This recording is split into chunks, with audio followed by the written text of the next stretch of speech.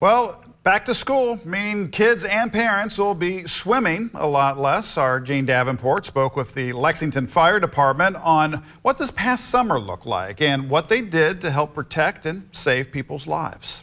The Lexington Fire Department responding to 4 drownings these past few summer months. It's one of those unfortunate circumstances where someone may get in the water that is a capable swimmer, but things do occur.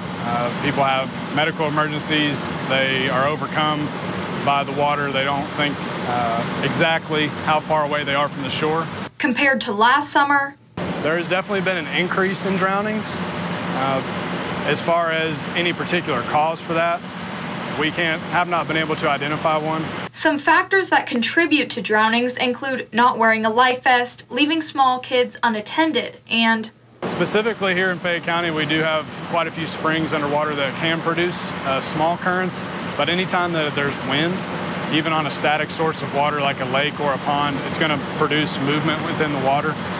And on some of the reservoirs in this area off the Richmond Road corridor, water trades back and forth between reservoirs.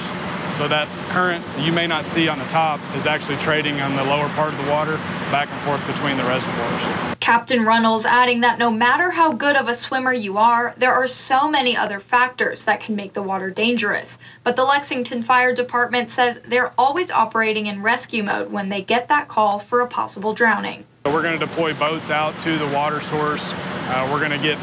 We have 2 different sonar units that we're going to start scanning the area with and finding that witness to see the point last seen of that person before they went underwater. From there, they deploy their divers. The Lexington Fire Department has anywhere from 40 to 50 certified divers that rescue and find people in the water. And while the warm weather continues, Captain Runnels urges people to be safe around the water, even if you're a good swimmer. In Lexington, Jane Davenport, ABC 36 News Now.